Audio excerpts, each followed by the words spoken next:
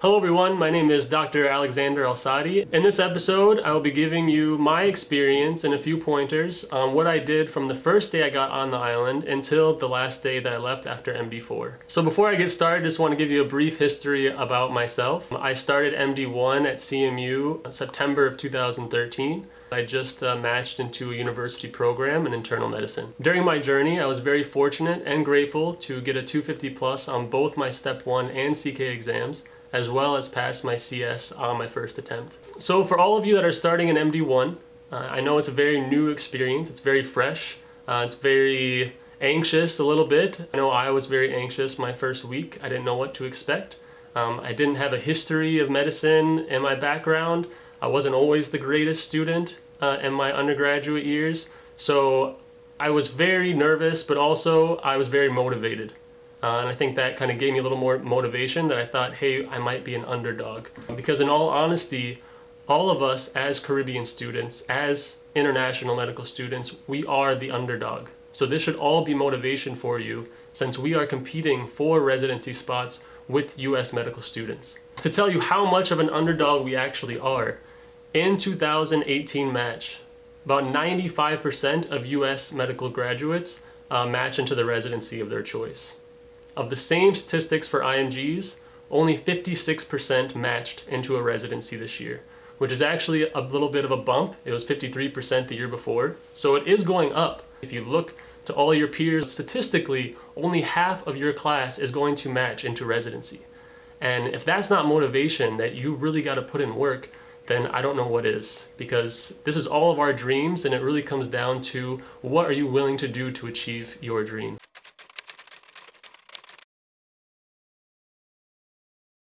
So the first thing I kind of wanted to jump into is what I did, right? Like I said, I was very nervous. So I didn't know how to prep for medical exams. I didn't know what strategies to take. So my whole MD1 was just a bunch of trial and error, which is unfortunate because I wasted a lot of time and a lot of paper trying to get through what worked for me. So, I tried flashcards, it didn't work. I tried typing on my computer, it didn't work either. And I kept trying different strategies and different ways to study until I found something that was the most effective for me, to where I could learn the most amount of information in the least amount of time.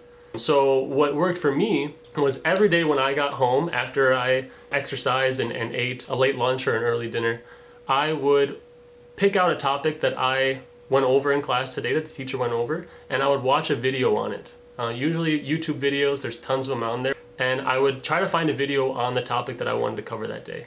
And then after I watched the video of more of a broad spectrum of what it was about, I would dive into the book and I'd read a little bit more of the details. Because something you always want to try to do is get a big picture first and then kind of go layer by layer into the details. And this process might take a little bit longer, but it will be worth it in the long run because you'll be able to retain it so much better and be able to understand it for a lot longer than just kind of memorizing facts. So after I would read and dive into it, then I would go and just do one or two questions.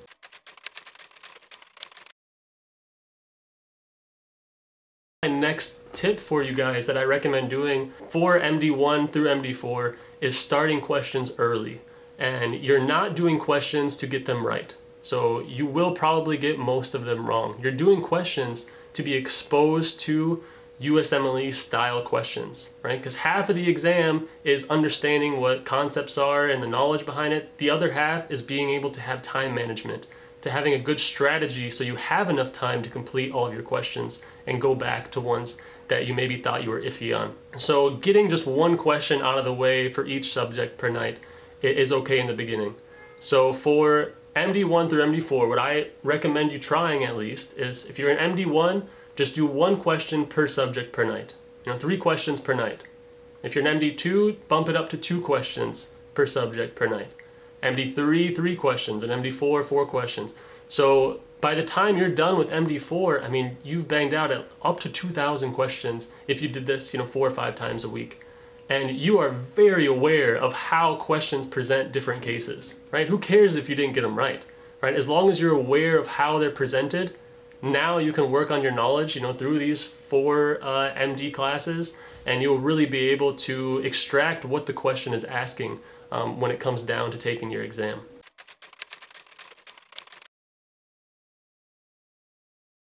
At the end of your studies until step 1, you have probably gone over all of medicine maybe 3 to 8 times, depending on how effective you are, right? Through MD1 to MD4, you will go through all of medicine one time.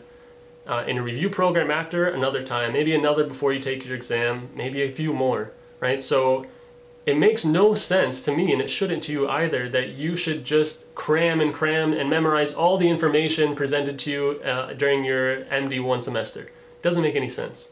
You just need to take your time on each subject. Try to understand as much as possible, because the more you understand all the information presented to you from MD1 to MD4, the easier it will be when you have to understand a little bit more and a little faster during your prep period for step 1. Right? Because you do not have 2 years to understand all of medicine after your MD4. You have about 6 months, right? So trying to take your time and understand every concept that's presented to you will really do you benefit in the long run. Not only for your step 1 exam, but for your CK, your CS, your step 3, just in general forever.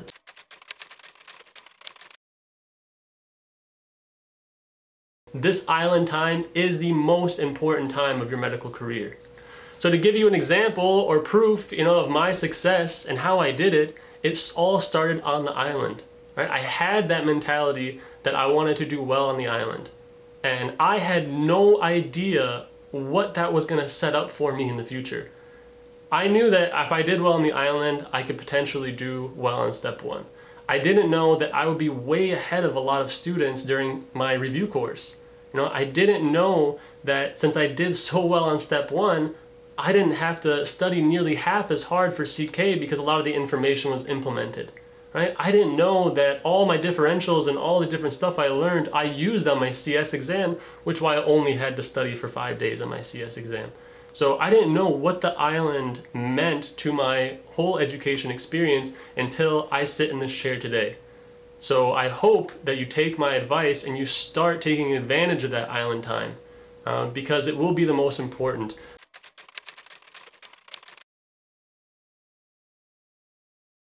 So now for the island, I just want to give you a typical day for me from literally MD1 to all the way to MD4. This was my day 6 days a week, right? Except for my 1 day that I had off, which I always recommend. We get off of school at 3, right? And then I would go home. I would always exercise. I think it's very important. I would have a nice hearty meal, right? Maybe drink some coffee or espresso. And then I would pick my topics that I wanted to go over that day. I'd usually pick about 1 from each subject that we went over, and I would watch a video, and then I would dive into the book and read about that topic. And then I would try to do 1 question just to get a familiar idea of how they're presented. So by the end of the day, I would usually study about 4 hours. So I'd start out at about 4:35 p.m. I would take about a 30-minute break around 7, and I would go until about 10:30, 11. And I always got into bed, at 11:30, I'm in bed. By midnight, I am out, because we have to get sleep, right? If we don't get sleep in the morning, we're just staring off onto the clouds. We're not thinking, we're on social media stuff, and you really can't use that active learning that you should be using in the classroom, right? When the teacher's talking, I'm reiterating everything that he or she is saying to see if I really understand that, because that's 8 whole hours that you are studying, right? Just because you're sitting in a chair does not mean that you are not actively learning. So when I was putting in this work and I was putting in the 4 to 5 hours a day, I was actively learning in classroom, when did I really know that it was paying off? Was the first midterms that I had. And every midterm after that, I saw it as well. As when I'm looking around and then 2 days before midterms, everybody's cramming. Everyone's trying to pile in information into their heads so they can just, vomit it out on the exam and forget it all over again. And I did not do that. This is where my process, my slow but thorough process every day, was the proof I had. And the moment I had that proof, when I saw the results on my midterm, is when I knew what I was doing was right, and when I knew what I was doing was effective. And I really hope you at least try to do something similar, or something similar to what I did, and see the proof for yourself, because that's the only way that you're really going to know. So at the end of your day, what I recommend you doing is kind of recap on the 4 or 5 hours that you put in. Just take about 30 minutes at the end of the night. I know you'll be tired, but this will really, kind of let you know what you learned that day. Just ask yourself, what did I learn? Anything new that I came up with today that I didn't know prior to today? Thank you everyone for watching. If you liked the video, please subscribe below and stay tuned for the next part of my series, which I'll be talking about how to transition from the island to the United States for your dedicated study time in your review program.